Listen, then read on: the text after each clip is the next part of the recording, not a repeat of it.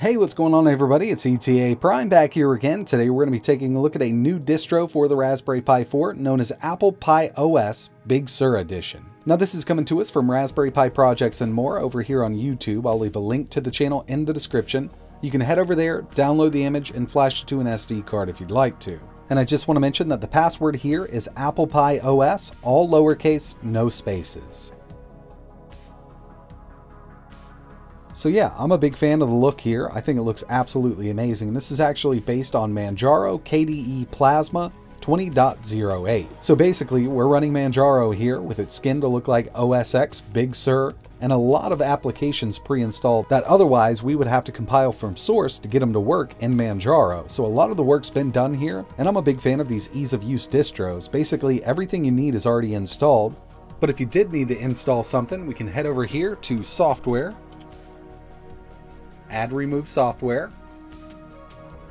And we can uninstall anything that's already pre-installed with this, or we can go in and just install whatever we'd like. There's a ton of stuff here. I'm going to go with Bomber. Apply. Password is ApplePi OS.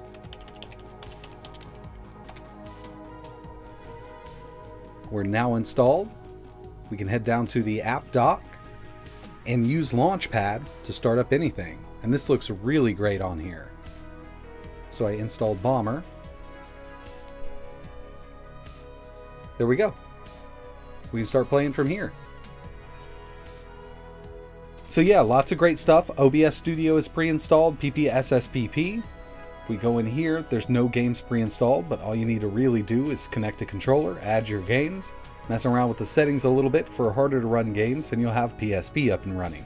Same thing with the Dolphin emulator and RetroArch. We also have Chromium Media Edition. And this is a little different than I've seen in the past, but this is by Munkin. It's using Docker to get this up and running. You will have to put your password in. But what this is going to allow us to do is access DRM content like Netflix, HBO, Amazon Prime, and so on and so on.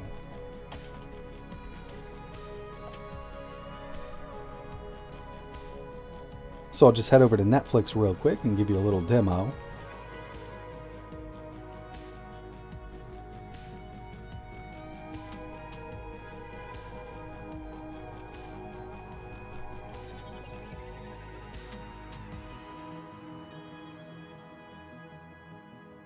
I'll just go with Ancient Aliens. And we can watch DRM content right here. Skip ahead a little bit. So if you want to do Amazon Prime, HBO, Hulu, and even Netflix, it does work on here. We do have OBS Studio installed, so you can record your screen if you need to. You can also record other devices as long as you can connect them to the Raspberry Pi. One thing that I really like about this is the Minecraft launcher. So if I go to Games, we have Multi-MC pre-installed. And I've already signed in here. So I'll just launch Minecraft, and this is the Java version of Minecraft. I'm using 1.15. It does take a little bit of time to load up, but as soon as we're in here, we can start a single player game.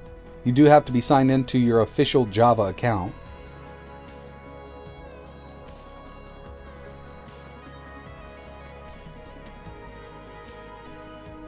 Let everything kind of load in a little bit. We're still on a Raspberry Pi, remember.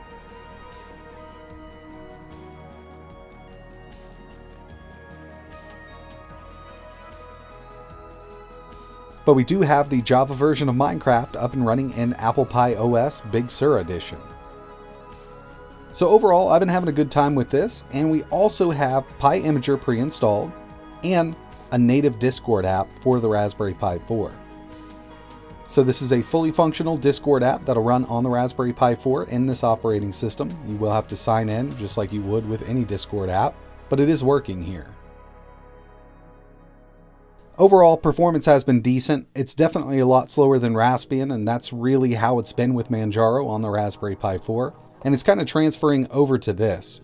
Now personally, I would prefer something like Twister OS, but this is a cool little change. I do like all of the little tweaks that have been done here, but I'd really like to see this in a Raspbian build because in my opinion, Raspbian just runs so much better on the Raspberry Pi 4. But if you're interested in trying this out, I will leave a link in the description to the RaspberryPi Projects and More YouTube page, to the specific video where he goes over some of the stuff that's included with this. He's got a download there, and all you'll need to do is download the image and flash it to a micro SD card like you would any other Raspberry Pi image.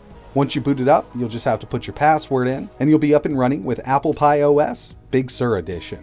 But that's pretty much it for this video. Really appreciate you watching, and if you do end up using this, make sure you go through the README. It's right on the desktop. Got lots of great information. If you get stuck, you can always head over to his YouTube channel and ask a question in the comments below. But that's it for this one. I want to give a big shout out to RaspberryPi Projects and More. I love the work that he's been doing. He's been building a few different distros for the Raspberry Pi 4, and I think he's been doing an amazing job with it. So I definitely suggest heading over to his channel and subscribing, because this isn't the last one we're going to see. But like always, thanks for watching.